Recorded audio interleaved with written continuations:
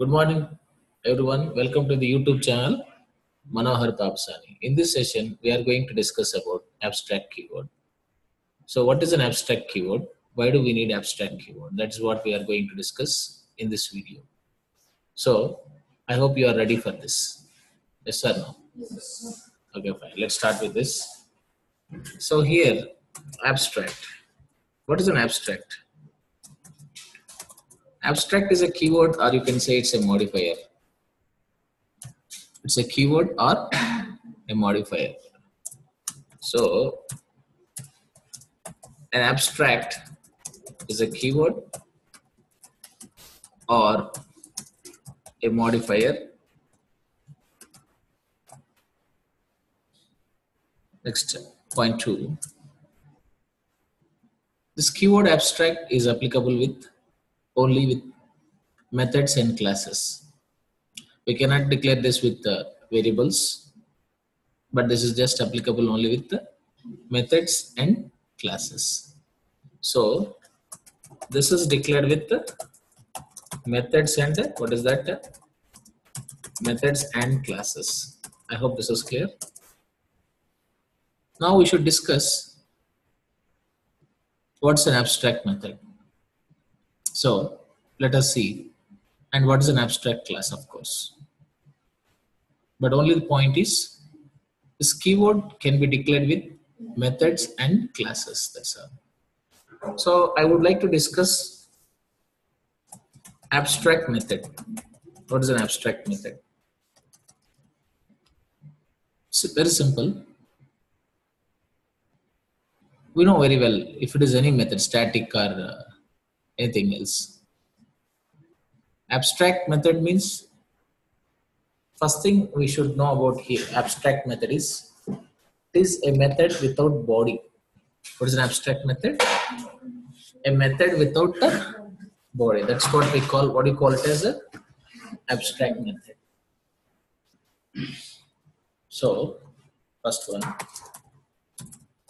a method without body is called, what do you call it as a abstract method. No body. Generally when I talk about methods, methods have body. What is that? Method have body. So something like this, suppose you say void M1, and then you have a body for this. You can see statements inside this, there is a body. And such method you call concrete method. What do you call it as a? Concrete. What do you call it as a? Concrete or regular methods. So this has a body.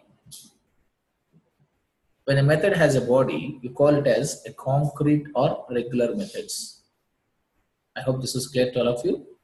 So what is that? It is a concrete or regular methods.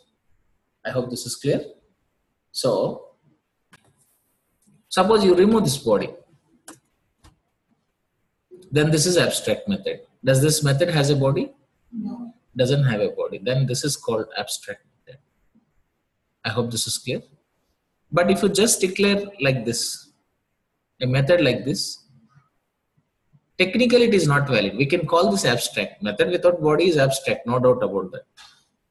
But it's not valid technically. If you want to make this valid, then you should declare this by using keyword. What is that keyword? Abstract. So come here. Then how do you declare this as abstract? Put abstract before this in the beginning.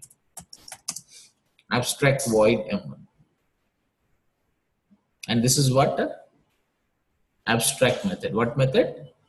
Abstract method. I hope this is clear for all of you. This is an example. Suppose if somebody asks you the syntax of abstract method looks like this. The syntax looks like this. Abstract access modifier. If you want, you can use access modifier also. Return type,